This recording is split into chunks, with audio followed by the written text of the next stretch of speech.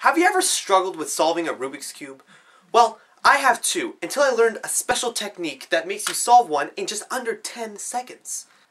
This Rubik's Cube is already completed, but I'm going to shuffle it up and then I'm going to complete it for all of you in just under 10 seconds, and it's just going to blow your minds. Enjoy. Okay, so here we are with the screwed up Rubik's Cube. Now I'm just going to scan all the sides just so I know what I got to work with here. It's a simple technique. You just, kind of get the idea of what they all look like, and then you can solve it. It helps to solve it really quickly, is what I'm trying to say.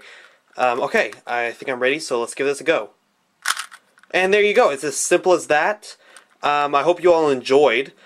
If you follow me on Twitter and tweet at me, I'll show you how I did it. It's a really simple technique. Only takes a few hours to learn. So learn it, impress all your friends at parties, and yeah, there you go. So don't forget to subscribe.